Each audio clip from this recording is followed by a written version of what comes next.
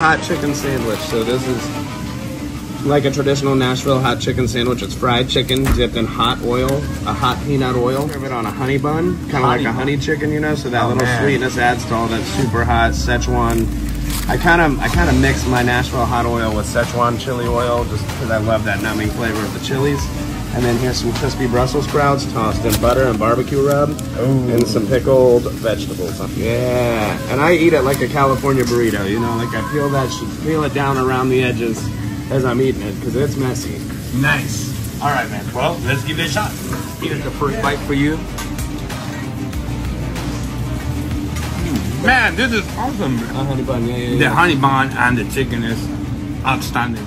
Tastee Diner is one of those gems you're lucky to find every now and then. The place screams rock and roll and it smells like you would expect your grandma's kitchen to smell. Stephen Goff is a talented